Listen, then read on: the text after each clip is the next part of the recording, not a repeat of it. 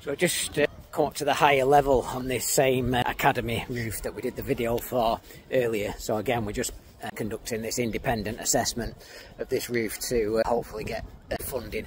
Like I said on the last video, this school didn't get granted the funding last year. I say we already looked at the lower level roof.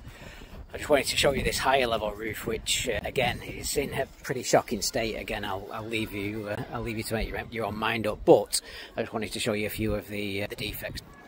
So again, you can see the state of the felt. It's lost its mineral surface, so there's lots of cracking in the surface.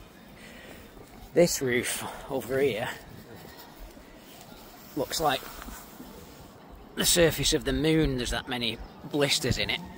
Like I say, I'll just show you towards the edge there. You can see, I'll just zoom in on that. There are lots of holes in this roof, and like I said, down there was a massive blister. There is some big blisters on this one, but they have actually burst on here, so you can see this one in particular. So you can see, again, this is a pre-screeded woodwool slab with 3 layers of felt over the top, and you can actually see the water within there, which is obviously just sitting on the screed and on the woodwool. And obviously woodwool is deemed as a fragile deck under HSG 33. So yeah, so this roof is going to need stripping and replacing.